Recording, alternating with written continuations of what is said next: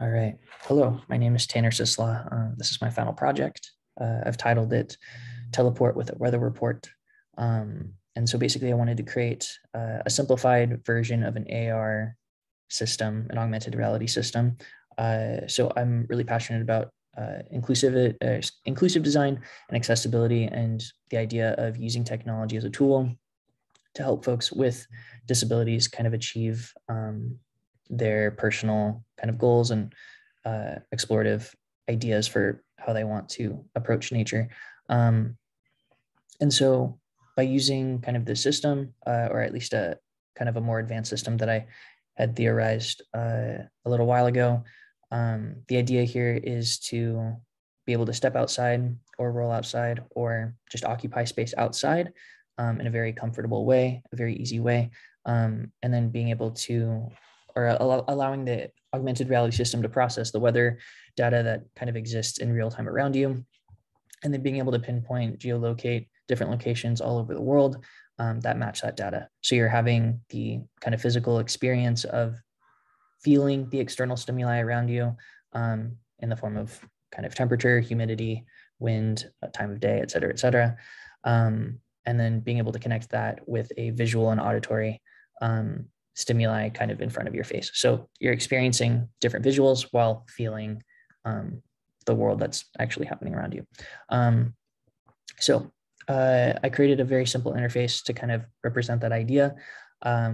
Like I said, I've got temperature, humidity, wind, and time of day. So I've set 7 different scenes that you can kind of pinpoint. So it's only going to play the audio/visual if those parameters are met relative to the environment that is being shown. So I'll just do a few for you. Let's see, if we go down to here, about here, and about there, we've got a chairlift, kind of a nice serene chairlift, and you're kind of riding along. And so again, you would only be able to feel this hypothetically if these temperature, humidity, wind, and time of day parameters are met in real time. So if we go to, let's see, about here, and then I have the kind of data on my phone to just expedite this process, but about here, about there, there. It's a cute deer eating some leaves, and it's really just nice to look at and quite serene. So I'll show you one more. If we go to about here, and then we go to 0.6. So this is static data, obviously. I would have preferred to use a weather API and live data, but it just got too complicated. So we kind of settled for this. Let's see, time 13 and 8, 26, and then temp is 80.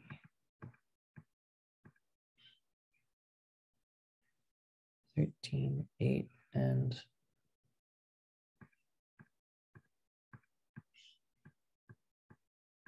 I